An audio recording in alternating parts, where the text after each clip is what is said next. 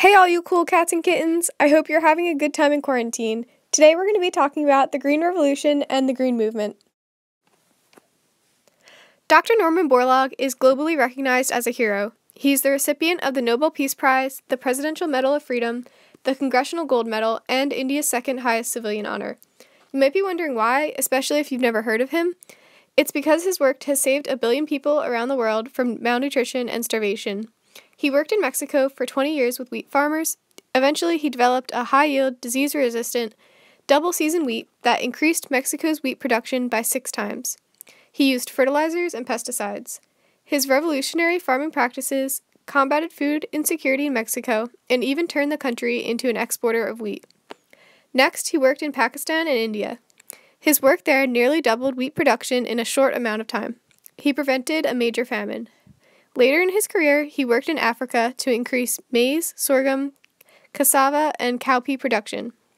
Borlaug is credited with starting the Green Revolution. In the 1950s and 60s, countries adopted new agricultural technology to help keep up with their growing populations. A notable invention from this time period is IR8 rice, which is a high-yielding breed of rice. The development of agricultural technology has continued after Borlaug's death in 2014. During my research, I found a surprising number of songs written in appreciation of Norman Borlaug. Here's one of my favorites.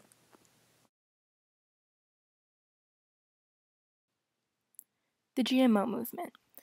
GMOs, or genetically modified organisms, have been used for thousands of years in the cases of selective breeding and sometimes crop modification through an evolutionary scale. For example, corn, as seen in the picture, has been bred to be monochromatic and have a lot of kernels. And with animals, wolves were bred to become dogs over a long period of time. By the 1990s, food and drugs were commonly modified or genetically engineered for convenience and to be more readily available and to be more beneficial to people. However, genetically modified organisms are now considered very controversial. The pros and cons of GMOs. Some of the pros of GMOs were that food was more shelf-stable, so stores could keep it available for longer periods of time, and consumers were able to store more food within their homes rather than having to go to markets as often. It also produced drugs like insulin that saved a lot of lives, and food could be engineered to deliver more nutrients. The most common example of this would be golden rice, which was developed with extra vitamin A to provide to impoverished children who lacked vitamin A in their diets. It also yielded way more crops in smaller areas of land, so more people could be fed without having to get rid of forests, and it averted a lot of crises such as deforestation and famines in India, Pakistan, and Bangladesh. Some of the cons of GMOs were that plants became immune to certain pesticides, which meant that they would either need more pesticide to keep pests off of them, or that it would harm the soil and plants around it. It reduced soil fertility and genetic diversity, and it also caused soil erosion, which greatly harmed the land that these crops were being planted on. It also meant that oftentimes the people being fed some of the more harmful genetically modified foods were the poor, and it created a huge wave of discontent because the poor were being treated as these guinea pigs for GMOs. And also as a result of GMOs, especially within food, toxins entered human bodies and affected pregnancies. So newborn babies and fetuses were contracting new diseases because of GMOs, and it also created a lot of other underlying health risks, some of which are still unknown. And it created huge corporate benefits but left millions of peasant farmers displaced and without lines of work. The Green Movement is a social movement.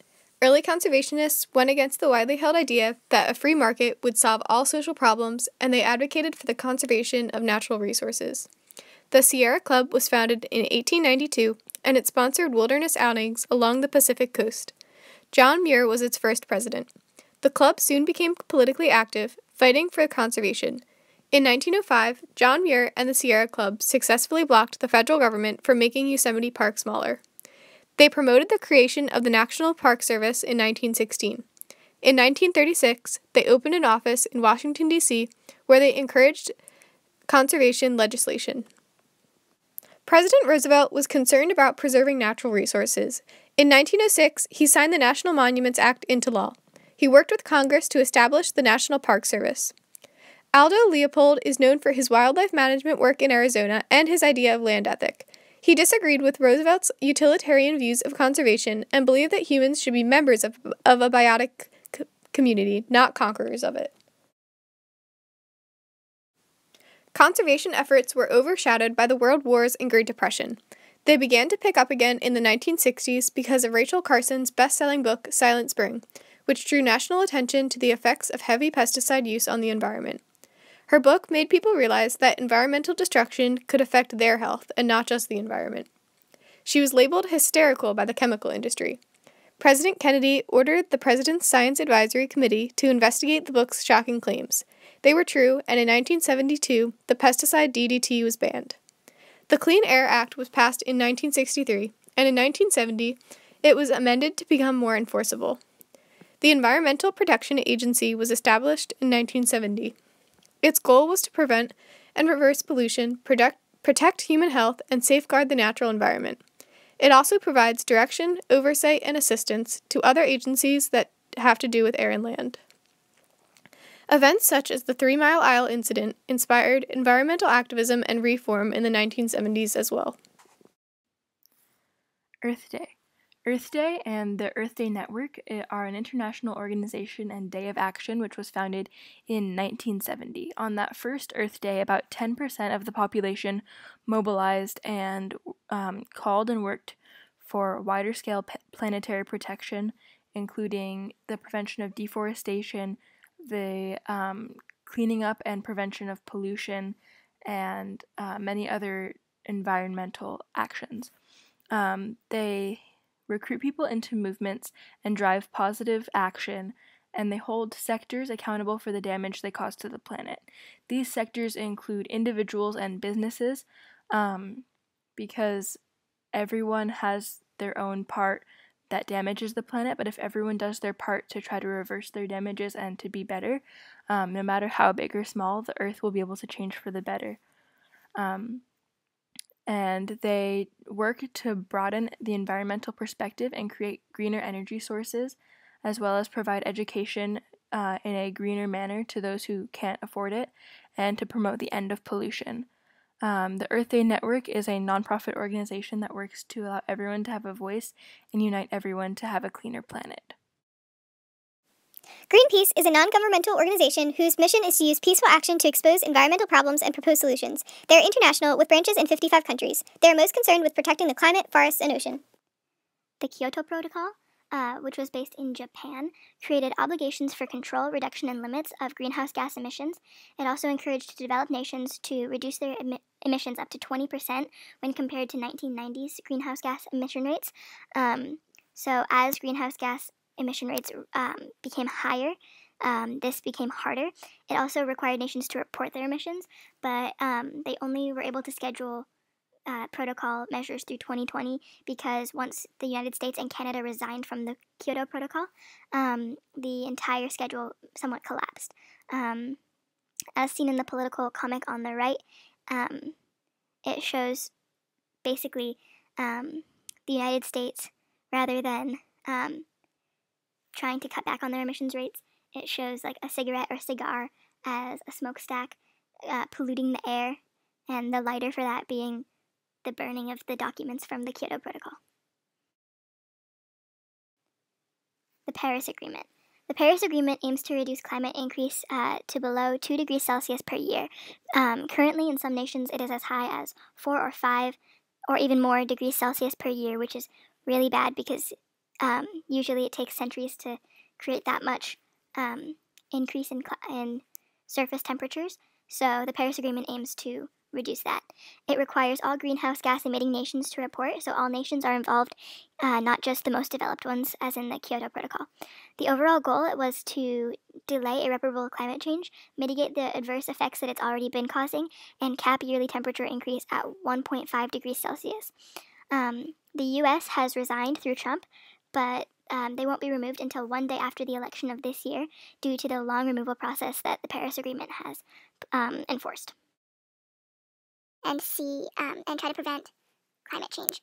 But they also have some differences. For example, the Kyoto Protocol only focuses on developed nations and was very binding and had penalties for non-compliance or failure to reach the goals that were set.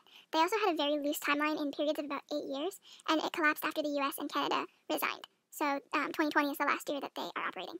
The Paris Agreement allows all countries to join and encourages all countries to join, and is less binding but requires stricter reports. So they don't have any penalties for not reaching the goal, but they do require reports on their emissions and reports on how much approximately they are contributing to climate change, so how many degrees Celsius per year they are warming the Earth. And they create a new plan or target every 5 years or so. And so, however, they were only established in 2015, so they plan to have a new target this year, and then in 5 years they'll have another one, etc.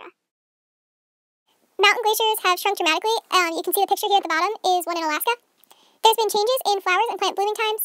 So climate change is happening. The debate is over whether it is primarily human-caused and what we should do about it. The climate change debate. Does human activity cause climate change? So this debate has been going on for a long time, and it will continue to go on because there is so much evidence backing both the argument of yes, human activity does cause climate change, and no, it doesn't. So the pro side, the side that says human activity does cause climate change, argues that 97% of climate scientists agree, in some extent, that human activity is extremely likely to be the cause of global climate change. However, several models for climate change are inaccurate, and upon looking at that same survey on a deeper lens, it actually only shows that 37% of climatologists say that climate change is caused by that it's a combination of humans and the environment. 5% say it's mostly the environment, and 5% say that there isn't enough information to say at all. So this just shows that people can skew data to fulfill their agenda and to fulfill their point of view. Back on the pro side, it says that methane gas traps 84 times more heat than carbon dioxide does, and nitrous oxide traps 300 times more heat than carbon dioxide does. And all of these gases are mostly man-made and are completely going into the atmosphere and trapping this heat, which is causing climate change.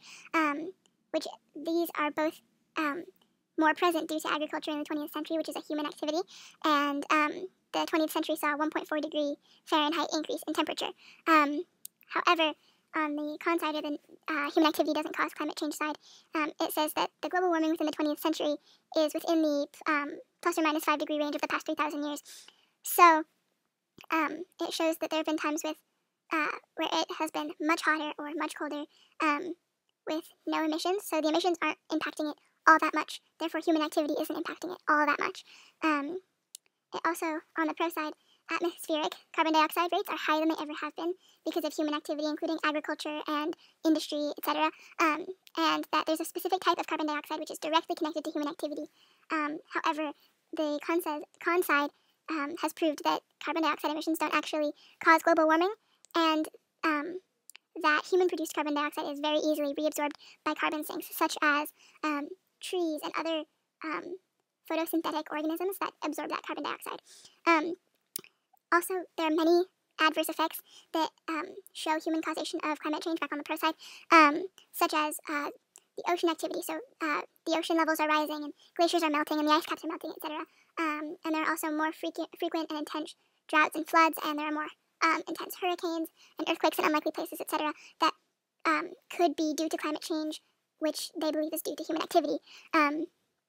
But the con side argues that a lot of this is due to deep ocean currents and the sun and galactic positioning, etc., that controls these effects and a lot of the temperature of the Earth.